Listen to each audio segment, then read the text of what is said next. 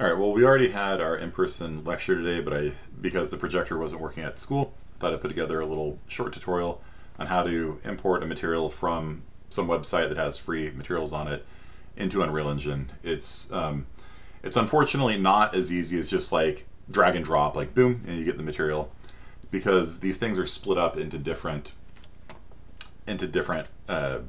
pictures. Basically, is what they work out to. So I went to a website called Polyhaven, and on Polyhaven you can click on textures, and there's all sorts of interesting textures there. Just find one that looks interesting to you, like maybe this brick wall here. Click on that, and if you click on the zip option here, then it allows you to choose which formats you're going to download the thing in. Let's just try this all with PNGs here. I don't think we need these files either. You can see at 8K resolution, these things are half a gig each, which is, yeah. So we go ahead and download it, and we're going to save it here. You can see I've been downloading some other textures here. And while that is downloading, I'm going to come over here into Unreal Engine. I'm going to make a new folder. I'm going to call this one brick wall, just so that all the different pictures are going to be in there. And the reason why it works this way is when you make a material, each of the different layers, the actual picture itself, the height map, the ambient occlusion, they're all saved as different pictures. They're textures. The texture is a picture, really. It's a 2D picture. And it's up to you to actually make the material and bring it all together. The good news is it's as easy as just connecting the diffuse color to the color, and connecting the normal to the normal, and connecting the ambient occlusion to the ambient occlusion with one little twist here. So it has now downloaded. I'm going to open it up. Actually, let me extract it first over here. Come over here and right click and extract it to a new folder. And there we are. And there we are.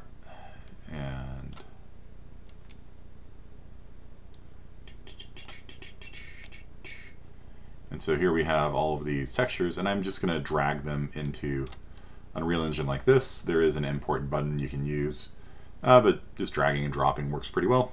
So you'll see it takes a while because it's half a gig for one material. So it's going to take a while. Some terminology. The AO is Ambient Occlusion. This is a combined Ambient Occlusion, Roughness, and Metal. So technically I didn't need to download this one. It was a waste of 53 megs of hard drive space. And we got two different normal maps, which I guess is also kind of redundant. Okay, so here we have it has been imported here, and we are going to right click and choose make a new material. I'm going to call this one a brick mat or something like that. Open it up, and I'm going to drag the tab over to the, I'm going to snap it to the right here. Normally I do these on two different monitors so that, because you see how these things get really crowded and stuff. Let's just widen this out a little bit. There we go. And what I'm going to do is I'm going to actually just drag over each one of these textures one at a time over here. And so the most important one is the diffuse, which is this one. Drag that in, it creates an automatic texture sample for you. You could do this the slow way. You could hold down T and click, and then, you know, over here select, it's easier to just drag it in. So you drag in the diffuse color, which is like the actual, like a picture, like if you took a photograph of a brick wall, that's what it looks like. And so we just hook up the RGB pin to the base color pin, and there we go. Done. Next up is going to be metallic. Well, let's save that one. Let's do the normal map. So DirectX and OpenGL have a different format for normal maps, and I'm going to use the OpenGL one here. Show you what that looks like. A normal map controls on a kind of a per pixel basis on the wall what angle that spot on the wall is, and this allows you to do things like simulate cracks and like textures and things like that without having to have a billion triangles for it. So I'm going to do that. I'm going to pull that into normal, and then we got that done. And in fact, if I just drag this material out here now and save it, you'll see it's already like kind of coming together, right?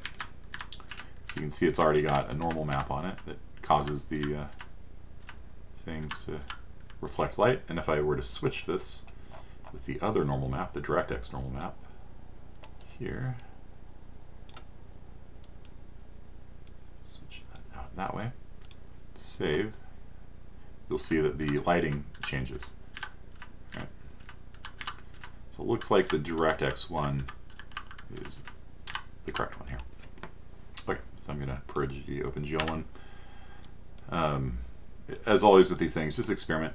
You know, if you don't know the difference between DirectX and OpenGL, don't worry about it. Just try both. Yeah, see which one looks right. With game development, it's always good to just experiment and try things. Okay, so over here, let's see. Here's our ambient occlusion. But rather than ambient occlusion, we want to use AO roughness. Where are you? Here we go. AO roughness and metallic. So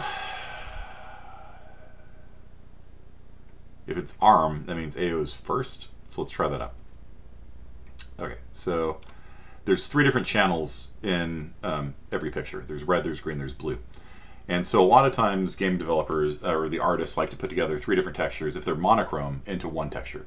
That way you only have to load 1 picture instead of 3. It's 3 times more efficient. The trouble is, like, if they don't tell you which order, like which one's the red pin, you know, then you don't know. So what I'm going to do is I'm actually going to hook up the red pin to the base color and save it and just see what it looks like here. I'm like, okay, so that's a black and white image. That probably is ambient occlusion. So ambient occlusion, like we talked about in class today, is kind of the way you get more detail, more accuracy out of ambient light. Ambient light is just this light that's just kind of around in the room. There's no, I don't have any lights on in this room. There's the monitor here. You can see the monitor lighting me. But like behind me, like there's just kind of light bouncing around. And if you look around your room, you'll see that in areas like the corners and like in between books and things like that, they're darker. And so ambient occlusion is a way of sort of simulating that way that ambient light works when it's kind of bouncing around. It doesn't go into cracks and corners as much as it does big open flat surfaces like the wall back here. And in fact, you can see behind me up here, you know, there's a little dark area in the corner, but the wall itself has more ambient light in it. And so ambient occlusion simulates that. So I'm going to drag that over here into ambient occlusion, and I'm going to put the brick pattern back in here and save that. And let's detach this and just see if you can take a look over here and see if you can see the difference from the ambient occlusion, see if it makes any difference. Yeah, very small, very subtle difference. I'll put it back on and see if you can see the difference. Like, look at the cracks and see them get a little bit darker. Very subtle, okay? And ambient occlusion oftentimes is that way. It just adds a little bit of realism and detail to surfaces. So the R stands for roughness. So, yeah, sorry, not the RGB. Sorry, let's do this correctly. The R channel is ambient occlusion. There we go. And then the green channel is probably roughness. So we do that, and then that's going to change the roughness on a per pixel basis. It's not very rough now at all. And then the B is the metallic, which is, it's not going to be metallic at all. You can see in here there's no blue in that image. It's all red and green and yellow when they mix together. So we do that, and it doesn't change anything, because if I were to just connect up the blue channel here and just take a look at it, you can see that it's I guess, yeah, it's basically all black, right? It's not metal. Brick is not metal. So we don't need to worry about that at all, really. So metallic roughness and ambient occlusion. And there we go. So there we go. And so here we have a nice looking material in our world. And that's it. So that's your assignment. You can do the roughness separately if you want, and you can do the ambient occlusion separately if you want. If you look at the Polyhaven website, you can break out the ambient occlusion, the roughness separately, but since they're monochrome maps, a lot of times we just combine them into one image with red, green, and blue, and we just split them out there. Notice they don't have a metal map at all because none of it's metal. So when I downloaded this, I technically could have just unchecked that and unchecked that and unchecked that and had the base color, displacement map, which I haven't shown yet, normal map, and the ARM. Sometimes it's MRAO. You know, just look at the letters, and then you know what order the things come in the different channels. And so that would have cut the download down to 300 megs, which is still excessive. Like just 10 materials and you're at 3 gigs, right? Like these projects are brutal on your hard drive space. So if you're doing development, especially on a less powerful machine, make them 1K textures. Then it's 7 megs. You know, so it's a 50 times almost smaller thing. So just use the lower quality. It's fine. You're not making the next Red Dead Redemption or whatever. So when you do that, just remember, come over here, Polyhaven, pick a texture you like, pick 1K if you like, choose zip, and then these are the 4 you want. And not all the images on here have all of those channels. If we go to wood, we go to zip. Now that one's the same. Let's see if I can find an example of something. Wood planks gray. Okay, all these are the same, but yeah, sometimes you're going to see textures that are missing some of these things, just because they don't need them. So just be aware of that.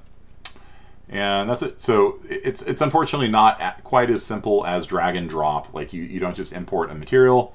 A lot of the times, if you're coming from a website like this, if you go to the Unreal Marketplace, yeah, you can actually import Unreal assets directly into Unreal, and that's kind of nice. But from these sort of like, there's all these like free game development websites, and they usually just give you a set of pictures, and then it's your job to come into Unreal Engine, import the pictures. I put them into their own directory, so they're all together. And then you just kind of connect the dots, click, click, click, click, and there you go. And that's how you make a nice looking material in Unreal Engine, quick and easy. Until next time.